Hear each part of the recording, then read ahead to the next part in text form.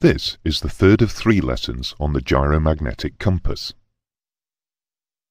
Previously, we have established the need for the gyromagnetic compass, and we showed the basic components which make up the system. We also showed how the detector unit, or flux valve, senses the Earth's magnetic field and reproduces it within the compass indicator. We are now going to examine some of the components more closely and also add some new ones. The first one to look at in more detail is the compass indicator dial. Here is a typical modern compass indicator dial. As we know, the compass card is directly driven by the shaft from the gyro. It rotates as heading changes, and the heading is read against the index line in the 12 o'clock position, which is sometimes called the lubber line. A desired heading can be selected by the pilot by rotating the heading selector control. The heading select marker, usually called a bug, indicates the selected heading. If the magnetic input from the flux valve fails, a warning is given in the form of a heading warning flag. Depending on the level of sophistication of the particular model, there may well be other facilities and warnings, particularly if it is a modern horizontal situation indicator, or HSI, which is also used to display VOR and ILS information. However, these will be covered in radio navigation and are not discussed further here.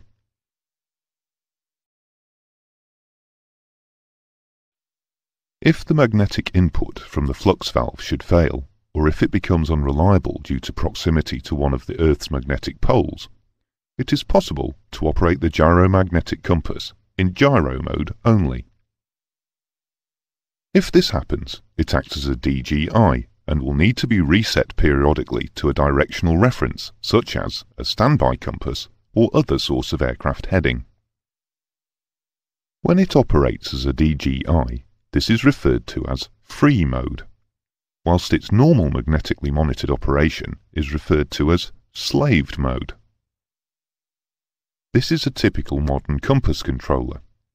With the free/slave switch at slave, the compass operates in the normal magnetically monitored mode. If the switch is moved to free, the magnetic signal from the flux valve is disconnected, rotor-stator comparison ceases, and the gyro is no longer tied in azimuth, and so acts as a free gyro, exactly like a DGI. When it is being used in free mode, the pilot adjusts the indicated heading in order to correct it to an external datum heading with a switch, which is spring-loaded to the central position.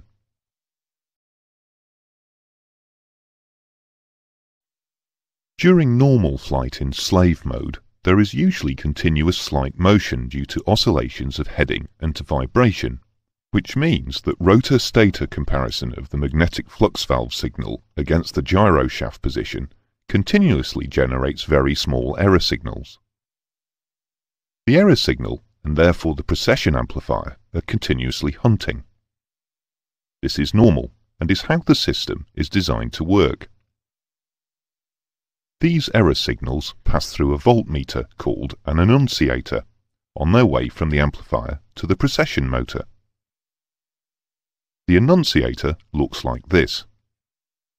Normal operation results in continuous slight oscillation of the vertical line about the central position. The annunciator is useful to the pilot for 2 main reasons. It is an indication that magnetic monitoring of the gyro is taking place. It shows that the compass is synchronized. And on systems where it is necessary for the pilot to synchronize manually on startup, or after a desynchronization, it indicates which way to turn the compass. Gyro wander can take 2 forms: drift and topple.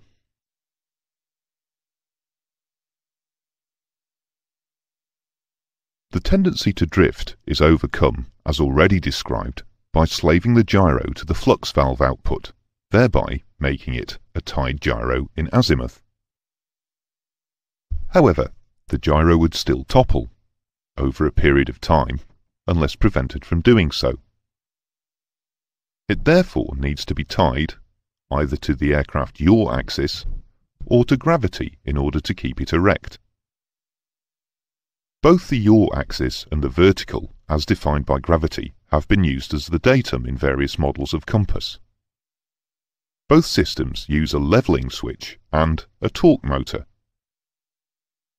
To tie the gyro to the yaw axis, the inner and outer gimbals are maintained at 90 degrees to each other by a system of commutators, insulating strips, and brushes.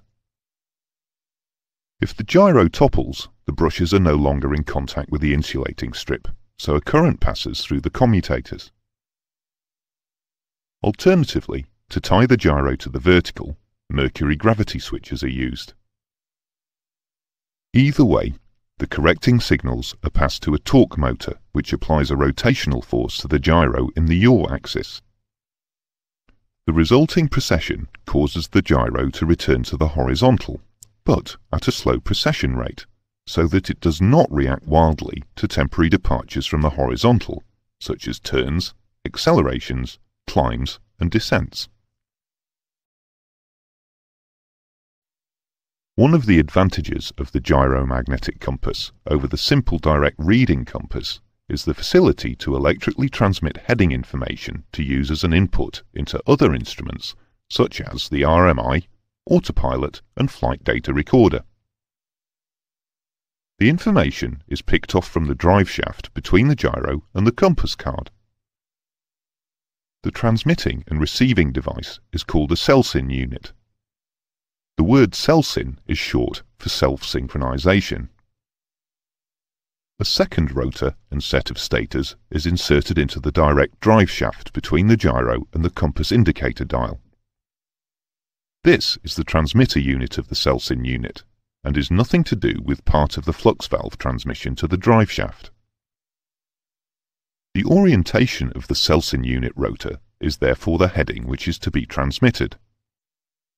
The rotor is supplied with a constant primary excitation AC voltage, which induces a field in the stators. The stators are directly connected by 3-strand wire to the 3 stator arms of the repeater, so an identical field is reproduced there. As many receivers as are required can be attached. If the rotor of the repeater is not perpendicular to the field in the repeater stators, an AC voltage will be induced in this repeater rotor. This is passed to an amplifier and then to a motor to turn a shaft on which the repeater rotor is mounted. The repeater shaft will turn until no further voltage is detected. The repeater shaft therefore follows any heading changes in the main gyro drive shaft.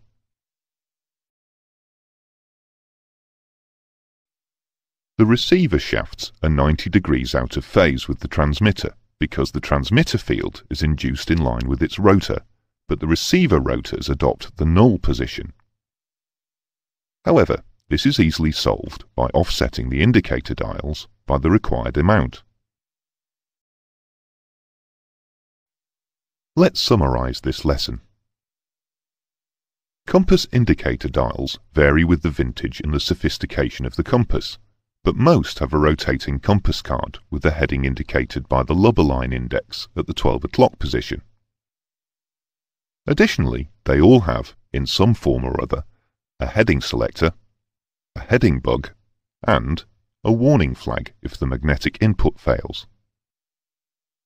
If the magnetic input from the flux valve should fail, or if it becomes unreliable due to proximity to one of the Earth's magnetic poles, it is possible to operate the gyromagnetic compass in gyro mode only.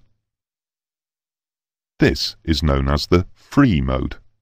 It is operating as a DGI. The pilot must then adjust the indicated heading periodically in order to correct it to an external datum heading. The annunciator tells the pilot that the compass is synchronized.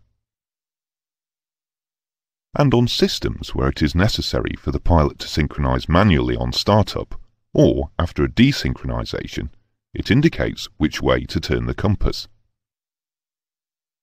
In order to prevent topple, the gyro needs to be tied to the aircraft yaw axis, or to gravity in order to keep it erect. The gyromagnetic compass can be used to transmit heading information to other instruments. This is done by a cell-SIN unit, in which the transmitter is a stator-rotor combination, with the rotor on the compass indicate a driveshaft. The receiver or receivers are another stator and rotor combination, in conjunction with an amplifier and an electric motor. This completes all the lessons on the gyromagnetic compass.